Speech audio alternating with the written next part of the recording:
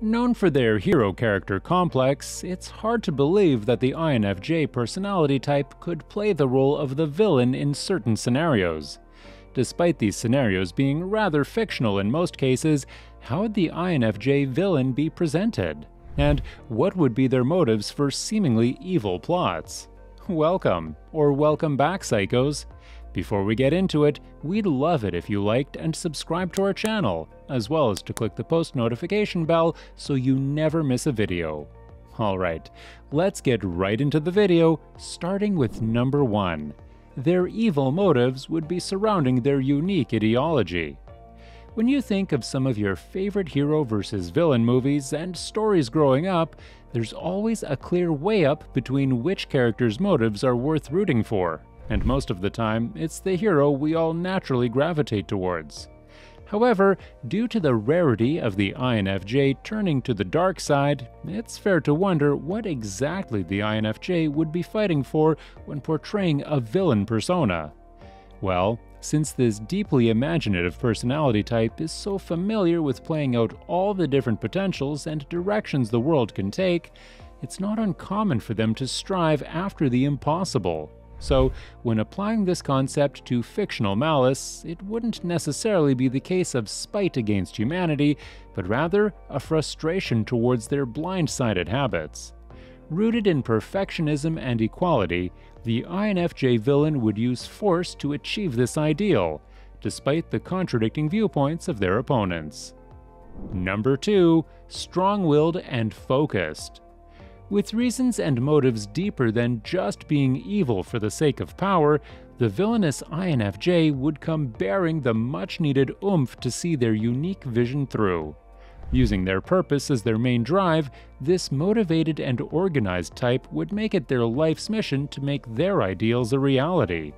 And this is where their discerning nature may be perceived with an ulterior evil motive.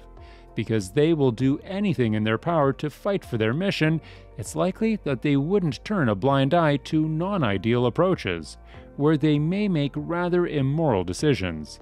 In terms of a fictional standpoint, they may make difficult decisions that end up actually harming others in the process in order to benefit a larger group of people later down the line. Or they may use the brains of people who do in fact have ulterior motives for the sake of fulfilling a bigger vision. Number 3. They would come with an extremely articulate approach. Speaking of organization, if you know anything about the INFJ personality type, you'd know that they can't get anywhere in terms of their achievements without relying on their skillful planning habits. And if you think their day-to-day is consumed by planning, just imagine if they were setting out to see their perceived villainous plans take form. They would most likely be perceived as the evil genius behind the plot, rather than the villain going out and doing the dirty work themselves. With a way up between their need for change and their conflict-avoidant nature, the INFJ villain would be reluctant to make any sudden moves, and would likely ensure the least abrupt route possible. They wouldn't want anything to get in the way of their visions, yet they also wouldn't be likely to make any irrational decisions, especially if the story involved other people's happiness being at stake. Oh, how evil! Number 4. They would recruit and automate with like-minded people. On the topic of the INFJ's well-thought-out approach, it's unlikely that they would try to fulfill their ideal vision without the help of others. Like we said, they may resort to recruiting actual evil accomplices for the sake of following their vision through, yet that wouldn't be their first choice. In fact, the perceived evil INFJ villain would most likely find the motivation to play out their visions into reality through the agreement of like-minded others. Since the INFJ knows that their expectations of the world and others can be a little far-fetched, and sometimes even fairy tale-like, it's not only within their supervillain persona that they require a little outside approval to go forward with it. This means that it's likely that they would be the mastermind behind the curtains, pulling the strings and convincing others that their visions are worth the chaos associated. Or they would be a part of a bigger group or plan that not only resonates with their moral viewpoints, but also adds different angles and opinions to their deeply set point of view. Number 5. They may be tricked into their position of evil. In the case of the INFJ villain not being the main antagonist of the story, it's likely that they were manipulated into a position of evil without realizing who and what they're standing up for. Rooted in the narcissist-targeted phenomenon of the INFJ personality type, it's likely that an INFJ villain would be influenced or controlled into exploiting others in the name of empathetically protecting the actual antagonist behind it all. With a good explanation surrounding the evil actions expected of them, the INFJ villain may just be tricked into doing things that they would later regret. Since it's so out of character for the INFJ to simply be evil, it's not unlikely that there would be a higher force targeting them and using them as their puppet. And while a true INFJ character would have a knack for seeing through these hidden evil characters, their empathy towards people's pasts and the habit of believing in the good of others may cause them to turn a blind eye to how twisted the hidden villain's expectations of the INFJ are. Number 6. Their motives would likely be deeply personal. When thinking of characters such as Ebenezer Scrooge, who is actually considered an ISTJ personality type rather than an INFJ, you can see that we're quick to judge someone's character and decisions in life without knowing the lessons they had to encounter. This is most likely where the INFJ would find their motivation behind such discerningly evil actions. Although their imaginative ideals may be a driving force, the real question would be what led the INFJ to these ideals in the first place.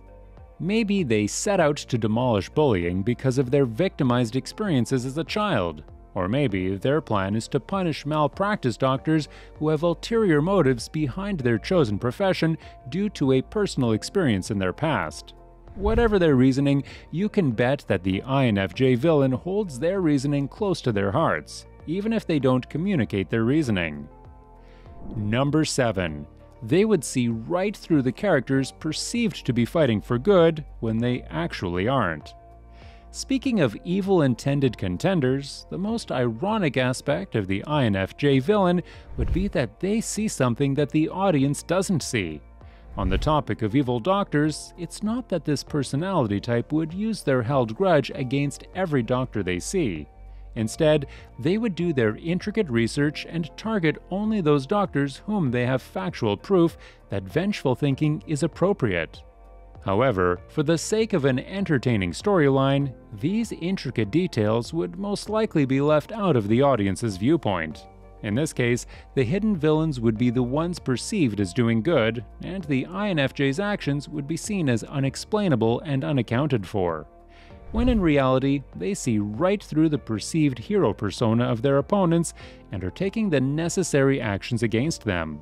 Which brings us to our last point, number 8.